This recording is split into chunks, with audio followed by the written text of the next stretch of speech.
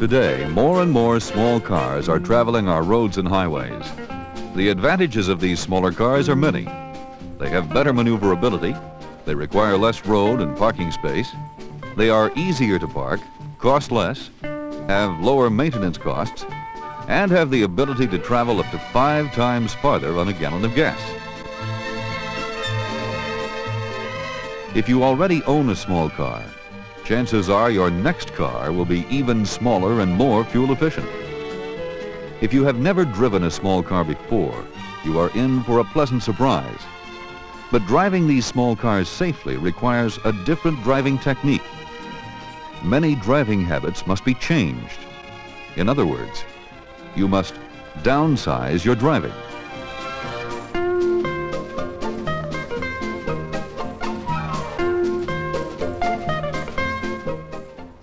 We stated that smaller cars have better maneuverability.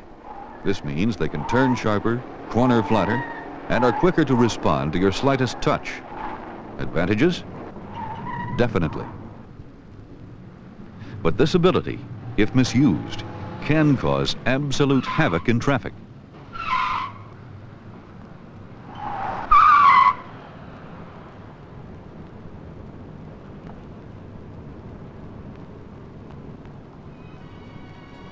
Regardless of the size of the car, it's the driver's ability and behavior that determine whether or not a car is being driven safely. Defensive driving and common courtesy toward the other driver will make your trip more pleasant and safer. Here are some hints for downsizing that will make driving a small car safer and more enjoyable. By far the best safety tip we could give you is to wear your seatbelt. It is a natural law of physics that if a larger vehicle hits a smaller vehicle, the smaller vehicle and its passengers will suffer the greatest damage. With safety belts, you are 6 times safer than without them.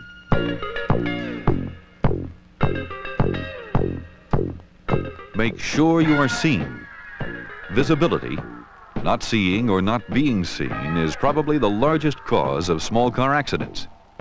Drivers of larger cars, vans, pickups, and especially trucks simply cannot see small cars when they are running along beside them or close behind them.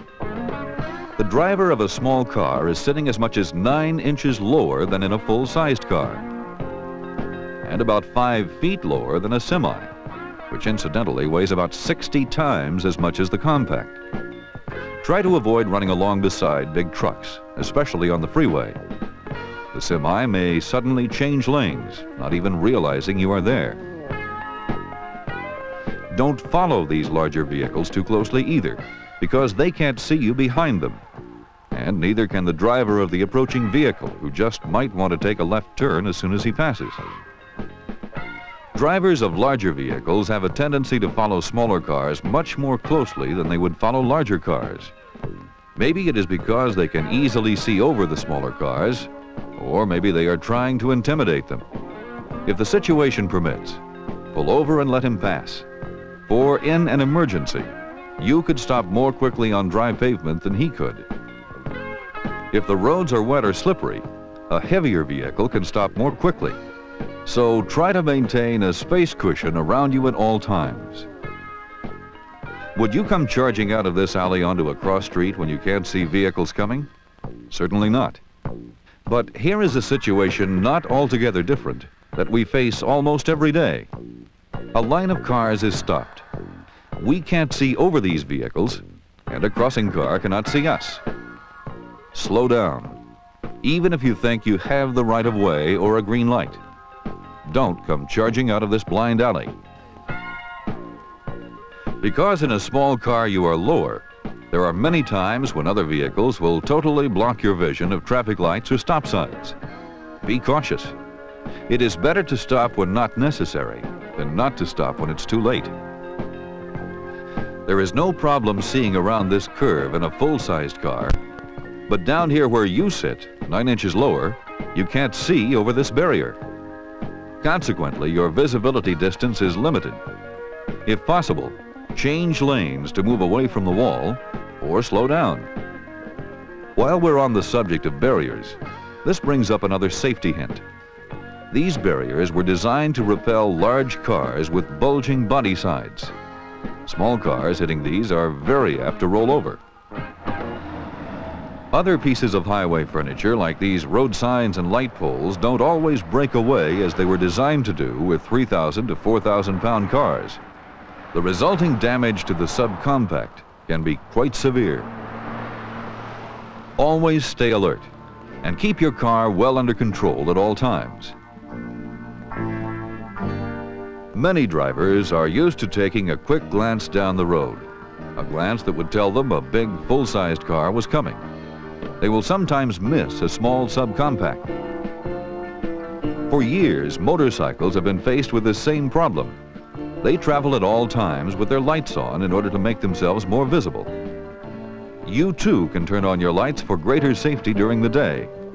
It's amazing how much more visible you will be with lights on, especially during inclement weather. Cars capable of getting 30 to 50 miles per gallon have much smaller engines, and they simply don't have the gas-burning pickup and acceleration of the older cars.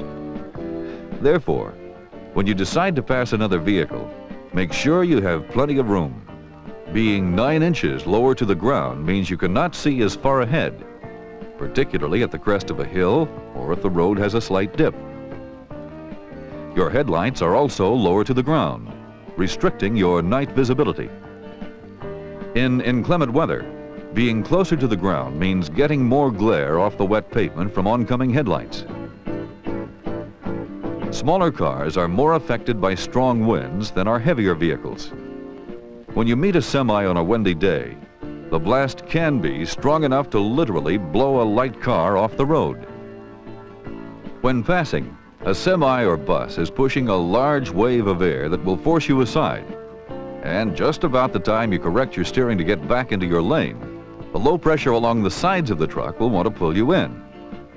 When being passed, or when meeting a large vehicle like this, even if it isn't windy, keep both hands on the wheel and stay as far away in your own lane as possible.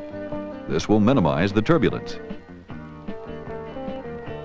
Because of smaller engines and less pickup, it is vital when merging onto a freeway to start accelerating as soon as you are on the entrance ramp. Don't stop. Step on it. Get up to freeway speed. It's easy to back off a little if necessary to merge into the traffic. Once on that freeway, remember that overhead directional signs can be much harder to see when you sit up to 9 inches lower. Another good reason to try to maintain that space cushion around you at all times. Yes, the hazards in a small car can be formidable, but as we have shown, most of these can be minimized by correctly adjusting your driving habits. Wear your seatbelt. Make sure you are seen. Don't come charging out of this blind alley. Try to avoid running along beside big trucks. Don't follow these larger vehicles too closely either.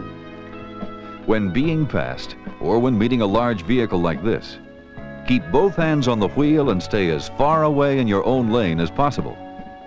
Try to maintain a space cushion around you at all times. When you decide to pass another vehicle, make sure you have plenty of room. It is vital when merging onto a freeway to start accelerating as soon as you are on the entrance ramp. Don't stop.